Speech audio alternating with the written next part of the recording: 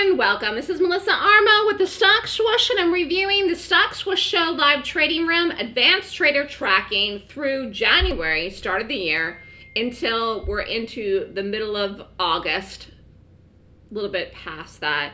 So we have about 4.5 months left in the year. We'll see where we go by the end of the year. I'm looking forward to a very, very volatile fall period for many reasons. One, we have earnings in the fall.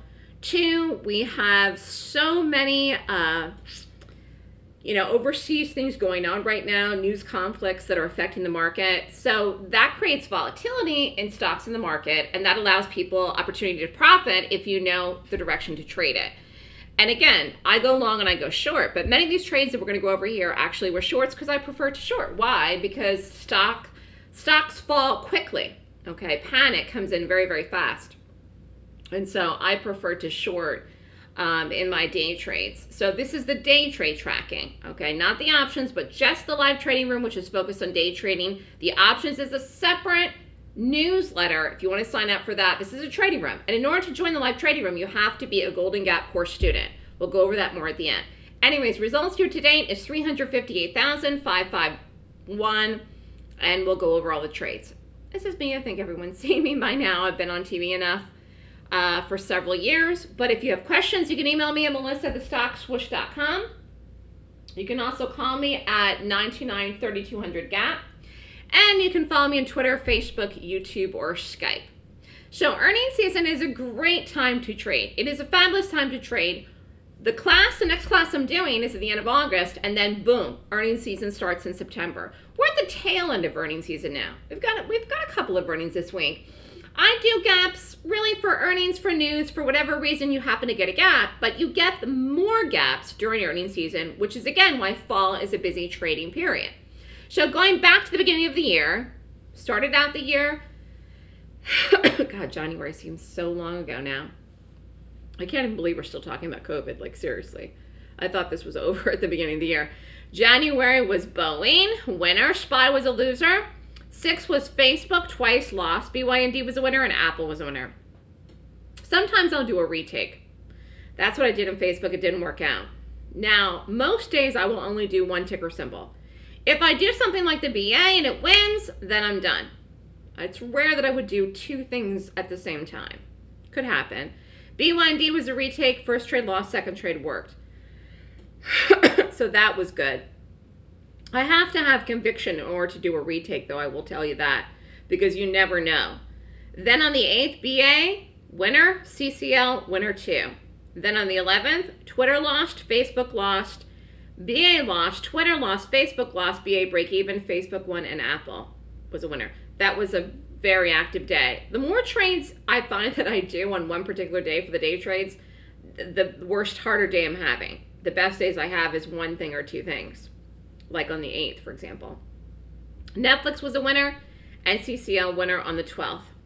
BA was a winner on the 13th, Twitter was a winner on the 14th, WFC, again, this is the beginning of the year, earnings season, it was Wells Fargo, winner. 15th close on the 18th, Twitter was a winner, Netflix loser, Netflix winner, UAL was a winner too on the 21st. IBM was a winner, beautiful gap, remember that. Apple was a winner on the 25th. Remember, most of these trades are shorts. Some are longs, but most are shorts. Verizon was a small winner. 27th was BA was a winner. SPY was a big winner. No trades on the 28th. SPY lost, Facebook won. No trades on February 1st. Now, while it's rare that I would not do any trades, it can happen. If I don't like anything, I'm not going to do it. Okay, so I get up in the morning and I rate the gap.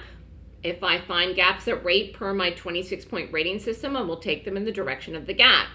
If I don't, I won't do any trades. Okay, you can't force something to work if it doesn't want to go. February 2nd, UPS lost, SPY won. Q's, 2 shots at that, 1 loser, 1 winner. QCOM worked in the 4th. SPY was a loser, then break even. QCOM lost, then break even. That was a tough day. That was in the 5th. Go back and look at the market that day. Diamonds won on the 8th. IBM lost. Apple lost on the 9th. 10th was ACAM loser, Twitter loser, and Twitter a big winner. Remember that gap. Then February 11th, SPY lost, save, big winner. Disney was a loser on the 12th. IBM was a loser. Twitter, big winner. Closed on the 15th. Twitter was a nice winner on the 16th. No trades on the 17th. WMT won. Twitter won. BA lost. WMT won. No trades on the 23rd. SPY lost, then was a big winner. That required a retake on the 24th. Twitter lost. Disney won. 25th was BBY lost. Twitter 2 losers and DPZ a winner. Foot Locker has always been good to us, winner. SPY winner on March 1st. DDD was a winner. Ross was a winner. 4 SPY lost, then won. GPS lost. Facebook lost, and GPS lost on the 5th. This is March. Facebook lost. Apple won on the 8th of March. Stitch Fix was a good one on March 9th. SPY lost. Stitch Fix won on the 10th. Again, that was a follow-through of the Stitch Fix, which was earnings beginning of the year. Oracle, March 11th, won. Then on March 12th, Lilly won, SPY won, no trades at the 17th. Apple was a winner on the 18th. Nike was a winner on the 19th. That was earnings. 22nd, no trades. Wells Fargo, 2 shots, losers. Apple lost. BA, huge winner on the 23rd. GIS won. Q's lost. Netflix won. Apple won on the 24th. Busy day. SPY lost and then won on the 25th. Again, a retake that worked. Facebook lost. Apple won on the 26th. 29th was JPM. That was a winner. Boy, those banks have been all over the place so recently, haven't they? Geez, just thinking about those banks. March 30th, Apple won. Lulu won on the 31st. Off for the Easter holiday. No trades on the 12th. Fast was a loser. Apple winner and SPY winner on the 13th of April. BBBY was break even on the 14th. C lost. Apple won on the 15th. The 16th was MS was a loser. And BA was a winner. 19th, no trades. IBM won on the 20th of April. Netflix lost. First trade, second trade won, but not as big as the first. LVS lost. Netflix won. This is the 22nd. INTC winner. No trades on the 26th. UPS, big winner on the April 27th. I remember that gap. Beautiful gap. We did an option in that too. 28th, Save lost. Starbucks won. Microsoft won on the 28th. eBay won on the 29th. Then we had that Twitter.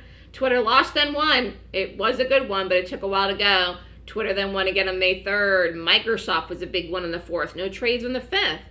SPY lost, Uber lost, Netflix lost, and Etsy won on the 6th. At Etsy. I have to go back and look at that. May 7th, BYND, which we love, but unfortunately did not work that day whatsoever at all.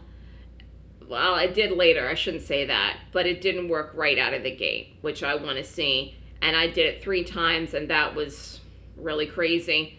And then it finally went. That was rough.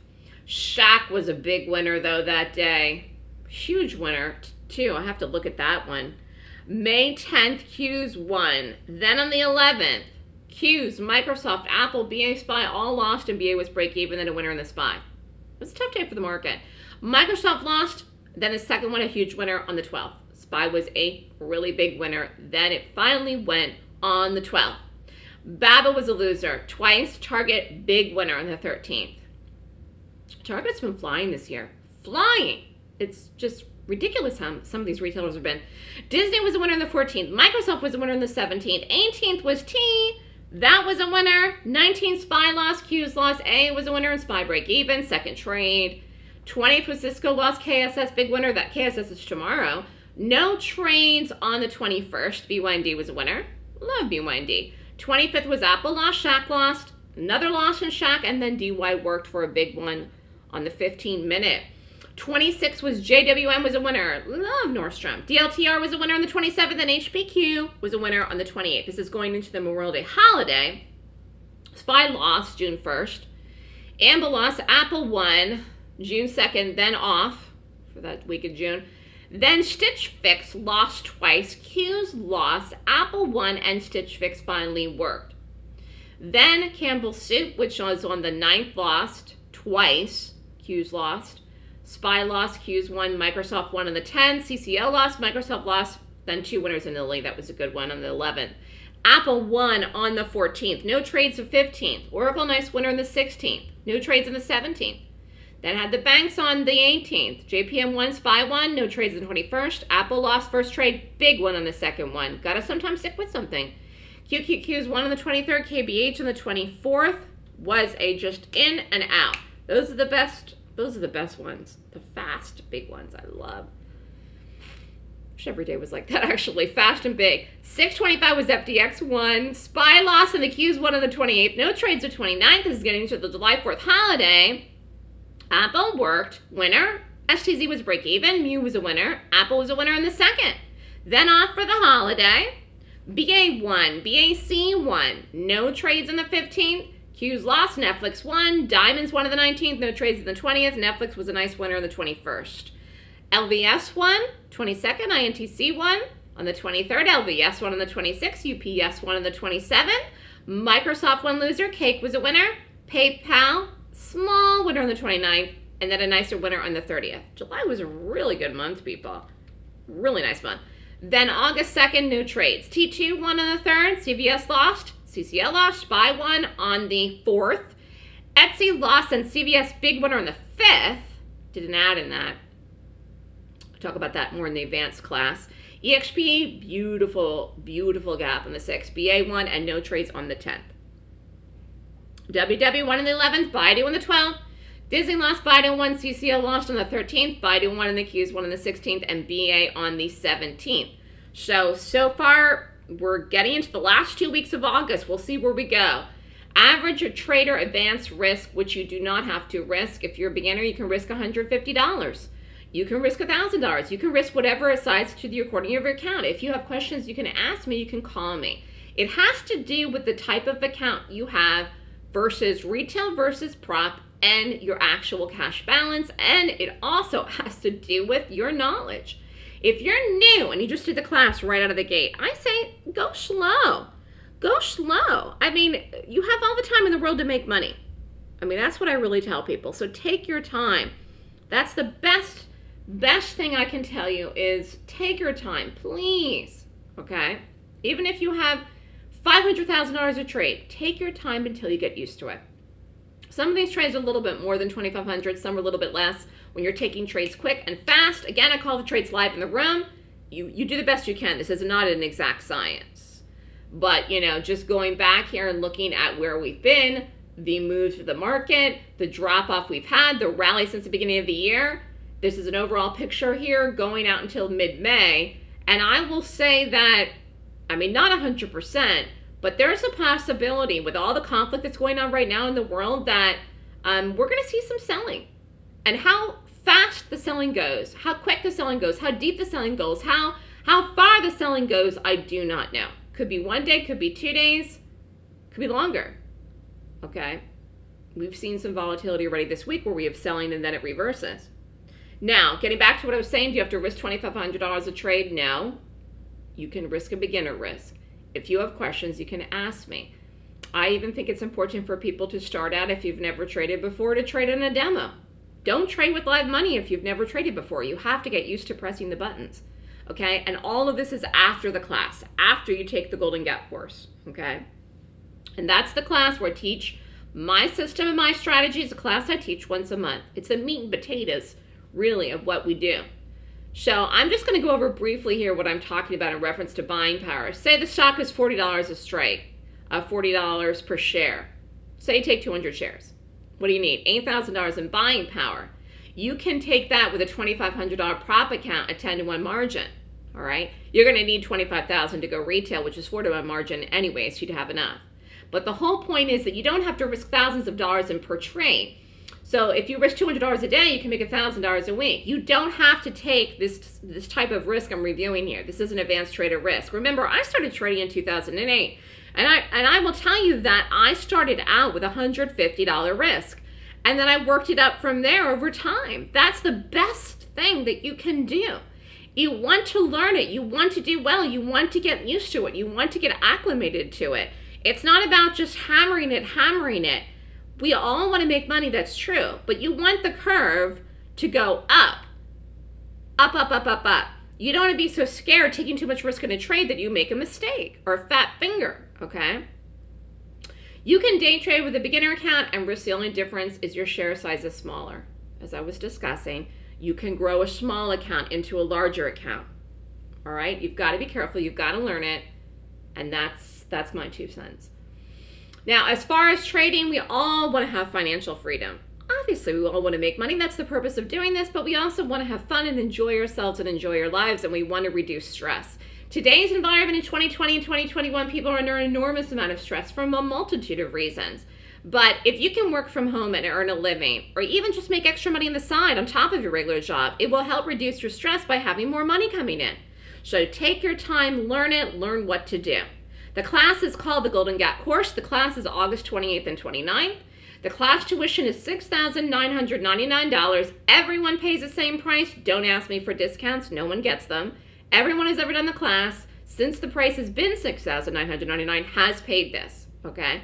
The class is online. You could be anywhere in the world and take it. If you need to pay on a few different cards at the same date, at the same time, I will allow that, okay? You can split it up, but you have to pay the same day. I will allow that too. Again, I'm here to help you. I'm here to help you learn. That's the purpose of this. Again, class is online. If you have questions or want to sign up, email me at melissa@thestockswoosh.com. You can go to the website at www.thestockswoosh.com if you have questions too. Feel free to call me at 929-3200-GAP as well. I hope everyone has a wonderful, wonderful, wonderful rest of the week. Be careful if you're trading. And if you have questions and want to learn my method, reach out. Thanks, everyone. Have a great day.